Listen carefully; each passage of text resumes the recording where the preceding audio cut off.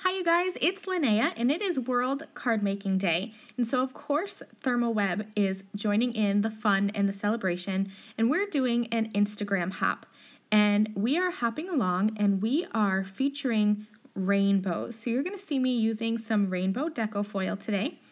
And we would love for you to hop along and enter to win the entire rainbow of Deco Foil transfer sheets. So that's a bunch of colors. And trust me, you want to win this giveaway. I love working with the Deco Foil transfer sheets. They're some of my favorite products from ThermOWeb and Deco Foil. In addition, we would love for you to share any project that you've made using the Deco Foil transfer sheets, and that is a second way for you to win. So be sure to head over to Instagram. I'll leave a link to my Instagram account down in the video description. You can hop along there, and there will be written details about this hop as well. Okay, so to start off with, I have some pieces of just lightweight cardstock. I think this is 65 or 80 pounds, and I am covering it completely with a piece of iCraft Easy Cut adhesive sheets, and I like to use the 6x6 adhesive sheets. They are smaller and easy for me to manage in my card making. So I'm just peeling back that release paper and then burnishing this adhesive onto this cardstock with my bone folder. And I'm going to do this twice because I'm going to make 2 cards.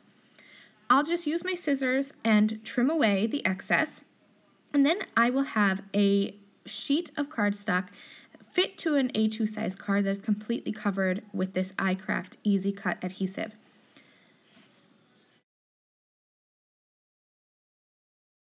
Once I have those pieces of cardstock covered with the iCraft Easy Cut adhesive, I'm going to take a sheet of the DecoFoilRainbow transfer sheet. This is just a full rainbow of color. It's such a pretty foil from Deco Foil. I'm going to remove the adhesive backing and then press these full sheets of cardstock onto that Deco Foil transfer sheet. And I will trim away the excess here just to make it more easily manageable for me. Then I will turn this over and I'm going to burnish it. I'm burnishing it here from the back, but it's easier if you do it from the front. Once you flip this around, I don't know if you'll be able to see on camera, but there are a couple little bubbles here and there, and I could definitely see them from the front. Then I will carefully peel back this transfer sheet, and I'm going very slowly. That way, if I miss a spot, there's a bunch of spots where there's just little dots that I missed, I can just easily place that transfer sheet back down and rub that over with my fingers. You want to make sure not to use anything hard like a bone folder or your fingernails, or you'll get little scratches. And you can kind of see here where I got some little scratches in my transfer sheet. But that's not going to matter because I'm going to actually use some embossing folders over this sheet of cardstock that's covered with the foil for a bunch of added texture. So I'm using the We Are Memory Keepers Geometric 3D embossing folders, and this comes as a set of 2.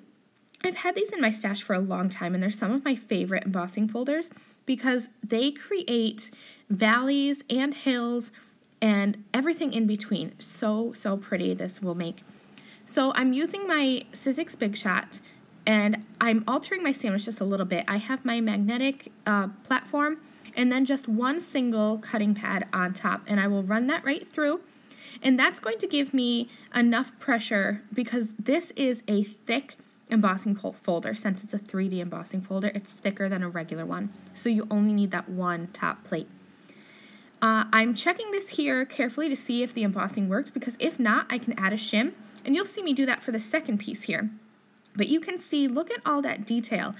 It's so fun, and this foil has like a bit of glitter to it, so it's foiled, it's shimmery from that glitter, and then there's all that texture and dimension in there from the embossing folder.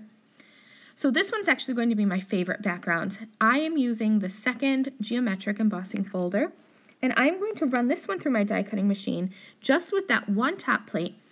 But I'm going to grab a stack of scrap cardstock that I have, and I have, I think, 3 pieces here of that 65-pound cardstock, and it's just too much. You don't want to force this through your embossing machine, so I removed one and then it easily went through. So I'm just going to run that on through just one time, and then I will remove that sandwich, and you're going to see how gorgeous this embossing folder is. Now, the foil has kind of like a little tack to it, because I think I used that adhesive sheet. So I just had to kind of peel that out of my embossing folder, but it didn't harm it at all. And check this out. It is so pretty. I love the one on the right is my favorite, and I'd love to know which one is your favorite. So now that that's done, this is going to be the focus of these cards. I really wanted that to be the shining point. So I'm using the Photoplay Mad for Plaid Fall Collection, and there are some 12 by 12 sheets of cardstock, a sticker sheet in there, and I cut down one of the pieces of cardstock that have these little sentiment rectangles on them. And I'm going to use them on my cards because, like I said, I want the backgrounds with that rainbow Deco Foil transfer sheet and the embossing from that 3D embossing folder. I really want that to be my focus. So I have these large sentiment panels, and I'm gluing them onto my embossed Deco Foil backgrounds with some foam tape just for a little bit of dimension. And then you're going to see me here. I'm going to bring in that sticker collection from the Photoplay Mad for Plaid Fall Collection. And I will just pick out some of my favorite stickers. And this took me a long time to do because some of the stickers, you're going to see me try this one here, it was just a little too big for what I wanted. So I would play around with it and pick out the ones that I find are my favorites. And I ended up using a lot of the hearts. I used some of the leaves and then some of the smaller floral clusters. And as I was picking these out, I added some powder to the back from my powder tool that you would use for embossing. And that way I could move these around without them sticking and possibly pulling up my foiled background. So once I have everything arranged, I added that powder to the back so they're not sticky anymore. So now I just need to use a bit of my favorite liquid adhesive, the iCraft Ultra Bond liquid adhesive, to glue these little embellishment pieces down. And that is going to finish these cards.